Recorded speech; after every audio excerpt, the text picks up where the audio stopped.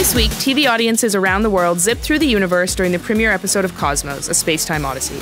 The show, whose premiere was simulcast across 10 U.S. networks and broadcast in more than 180 countries, is an ambitious continuation of Carl Sagan's 1980 classic. And it wouldn't have been possible without Dr. Neil deGrasse Tyson, a renowned astrophysicist, internet meme, and outspoken science advocate who has the daunting task of stepping into Sagan's shoes. Neil deGrasse Tyson, everyone's favorite astrophysicist, Twitter personality, and now host of Cosmos, A Space-Time Odyssey. This is a huge potential audience that you're reaching here. What is the audience that you are hoping to reach out of that just sort of massive pool of potential viewers? I quote the executive producer and writer of the series, Ann Druyan, who wrote for the original Cosmos. It's anyone with a beating heart. And then I got me thinking, well, do zombies have beating heart? Because I want to get them too. But everyone is the audience, because science is not the purview of a demographic.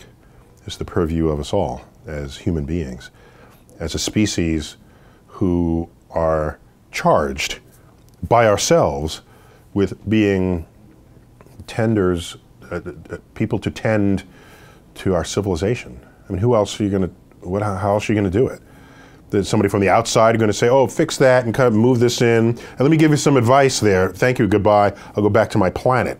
No, we are here, masters of our own destiny, masters of our own demise. And I noticed, you touch on religion and you touch on faith, and it got me thinking, when you're reaching such a big audience, I mean, do you need to sort of adjust the way you navigate some of those waters, sort of the way you navigate faith and science in an episode like that? I mean, is that something that navigation implies that there are some landmines that we're avoiding. We are offering science, the world as science has come to reveal it. We are also describing stories of scientists of the past, thinkers, searchers of the past, who have arrived at emergent truths, and we show the struggles they encountered upon sharing those truths with others. So the issue of that first episode, which featured Giordano Bruno, our hero of the story, he's, by the way, a monk. He's a monk, a Christian monk. And he dies a Christian monk. He's martyred for his ideas. His ideas were bigger than the ideas prevailing. The issue here is not religion or not religion, because he's religious and he was persecuted by the Inquisition. So it's not religion or non-religion, it's emergent truths about the universe versus dogma. And dogma can manifest in any number of ways. It can be political dogma, social, cultural dogma, things your community doesn't want you to believe or accept as true, so you deny it in spite of it actually being true. So in that first episode, my favorite line from it is, as he's being attacked by people who are sure that Earth is in the center of the known universe and Earth is the object of God's creation, he's thinking that the stars in the night sky are just like the sun, and if they are, then they must also have planets. And if they have planets, then they might have life. And if they have life, then God is bigger than just God of the earth. It's God of the universe. This is his idea. So do you want to call that anti-religion? I'm saying it's what happened. Yeah. And we're presenting it, and it's an idea that was where they attempted to suppress it because it conflicted with dogma. Sure. Ended up being a pretty good idea.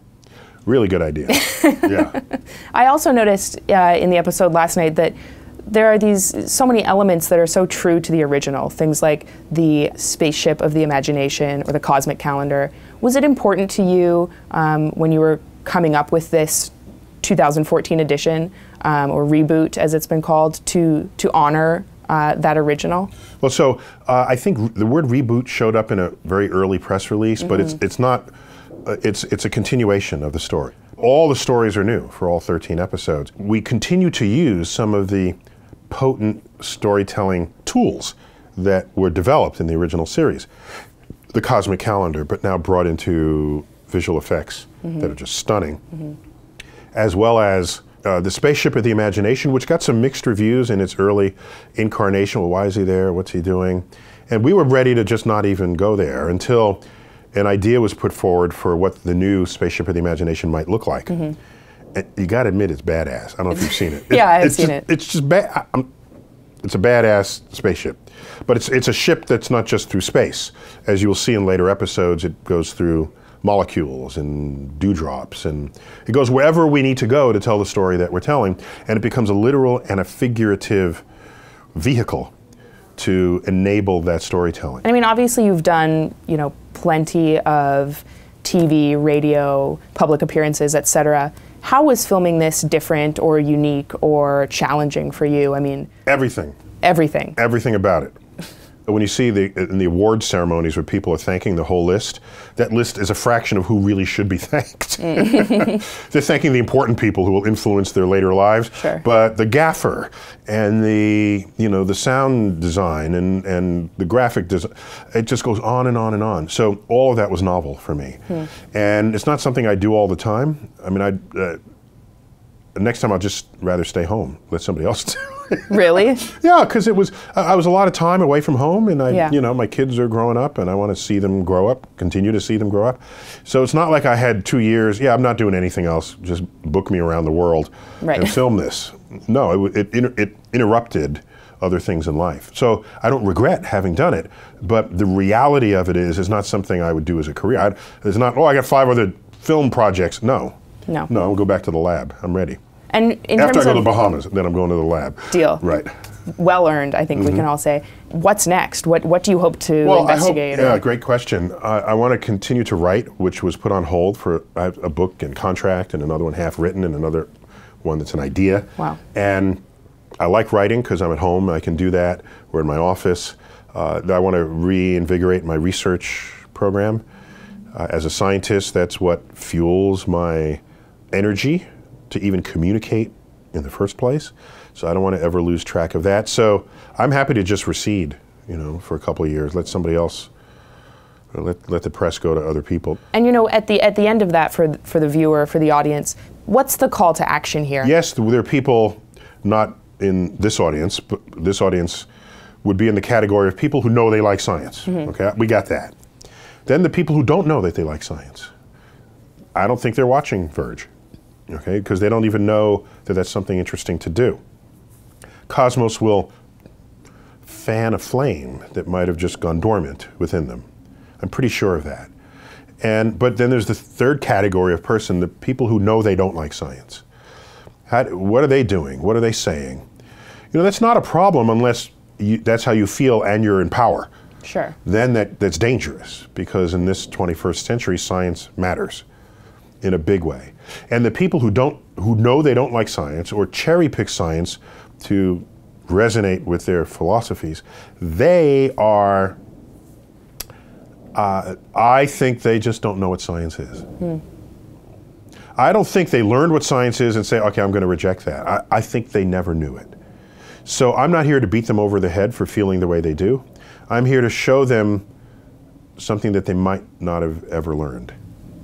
What science is, how it works, why it works, and what it means for a scientific truth to emerge from the efforts of observations and experiment. And at that point, I think it's harder to turn around and say, while you're on your you're on your smartphone, listening to the car GPS tell you to turn left, say, I don't like science. I don't need science. It's like, what? So it's an awakening.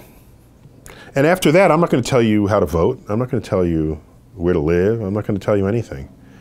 But however you decide what your life will be, I think there is no rational argument for you to defend that you want to be less informed about it rather than more.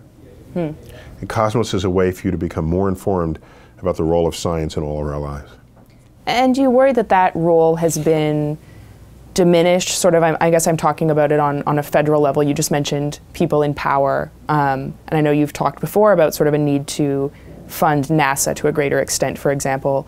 Do you worry that we're maybe sort of missing out on breakthroughs or new technologies or new scientific truths? Completely. Oh yeah. Oh yeah. And one of the many good things about science, although bad for us here in America, is science crosses borders. No one has exclusive rights to make a discovery. So if America fades, just watch other countries rise up for having done so, for having not done so, for investing in science and technology that they came to recognize and understand are the seeds and of the engines of tomorrow's economies. So if we don't, China will rise up, India, Russia, Singapore, somebody's going to come up and take that slack. So as a scientist, I don't really care as long as somebody does it. But as an American, I grew up in an era where we led the world in everything. Everything. It's essentially everything. Everything that actually shaped the 20th century. Sure. We invented computers. We invented the assembly line. We invented, look at the things that are all around us now and what role Americans play. We invented television, all right? We invented radio, all right? Commercial, radio.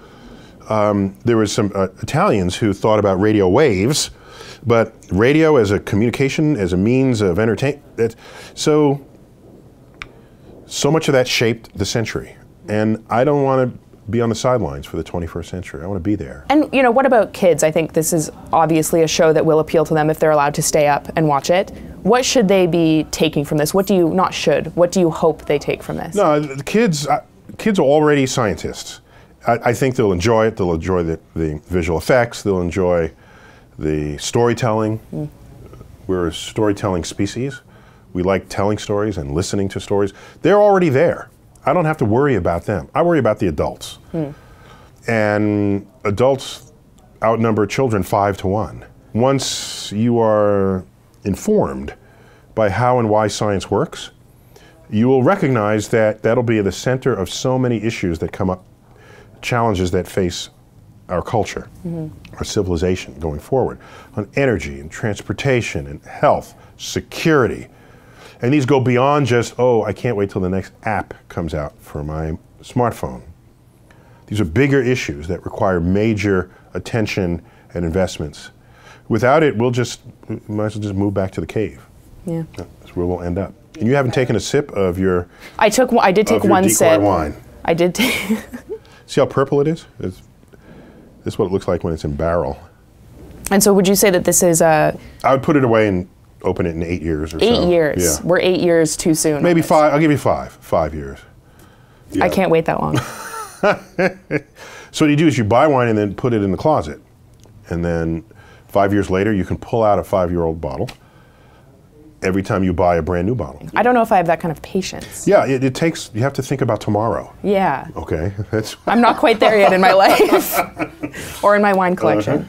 So, what kind of wine would you suggest that somebody drink, say, next Sunday when they're sitting down to watch Cosmos? Well, actually, I have a great quote from Galileo, if I may. And I'm gonna paraphrase it because I don't have the exact words, and he would have said it more poetically, but I'll give it my best shot. The sun holds all the planets in their appointed orbits, yet can ripen a bunch of grapes as though it had nothing else in the world to do. Ooh. Well, on that note, cheers. Congratulations. To Galileo and all those who have wondered about how to turn sunlight into gold.